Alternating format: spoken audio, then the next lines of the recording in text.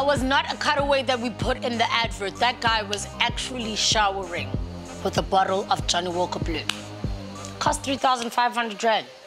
You ever taken a 3,500 rand shower before? Don't think so. I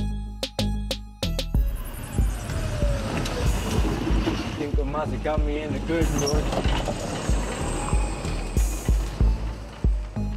This is Romeo, ladies and gents.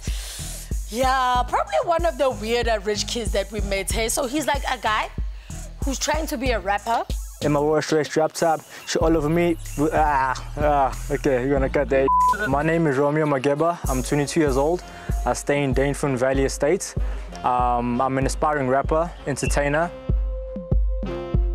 I feel like a king. I feel like I own the place. You need to relax. Can't be making people wait like this. Don't worry. Where's your outfit? My outfit. You're wearing pajamas. Can't you see that I am P. Diddy? I am P. Diddy. To end the episode, Romeo took us to Kantari. As I said, he is an aspiring rapper. And if you've been to Kantari before, you know that the audience is all about a good time. So if ever you're gonna come into the party and kill their vibe, they're gonna let you know. But by the looks of things, people are actually vibing. Even to his crazy dance moves. His friends on the side know all the words. Hey man, could be something there. I am not one to never ever say never, you know? Crazy things happen all the time. He might just be bigger than Drake one day.